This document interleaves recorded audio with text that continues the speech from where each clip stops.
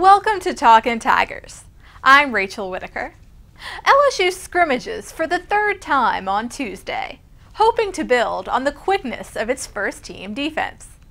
In Saturday's scrimmage, even without safety Jalen Mills, Les Miles said Corey Thompson had a nice downhill tackle on Leonard Fournette, who rushed 10 times for 100 yards.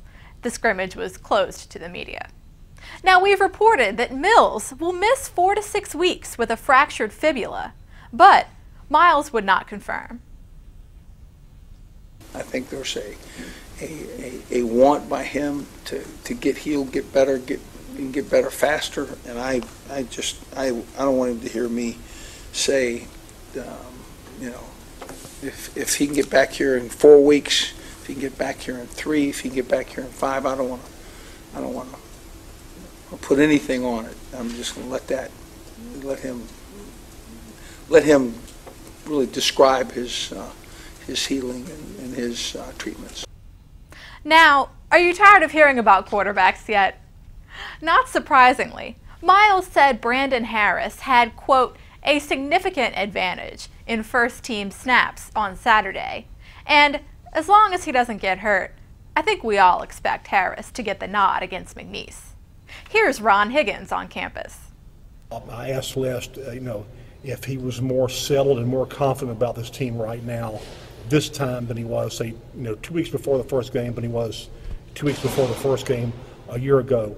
And he said, yes, but they're going to take these last 2 weeks to improve, and if they improve like he thinks they will, he will really like this team. So overall, I think it was a pretty content Les Miles today after this scrimmage. Now, Miles added that he wants Harris and junior Anthony Jennings to compete hard at quarterback. And that's a critical thing with the opener 12 days away. Now, Jennings really hurt himself maturity-wise with his summer arrest. But he said at Media Day, he's just grateful to be back and working hard. I was immature at the time. I've matured steadily since then. And I'm just ready to come out and show people who I really am and who I've always been. So I don't think one mistake can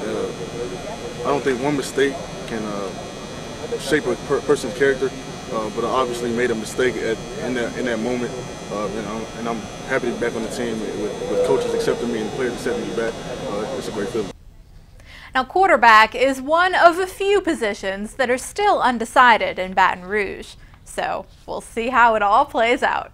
And I'll be back soon as the McNeese game fast approaches. Thanks for watching.